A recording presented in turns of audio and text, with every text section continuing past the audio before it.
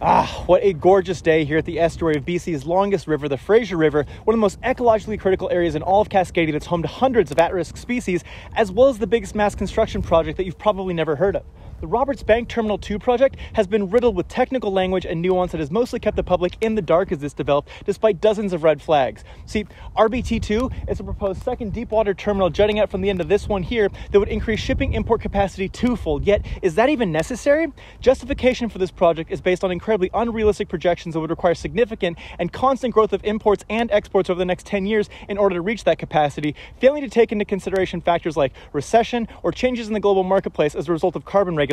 The project also offers very minimal job creation while sending the majority of these imports directly onto the United States, where more rigorous regulations on these types of terminals has led developers to take advantage of looser regulations up north in Canada.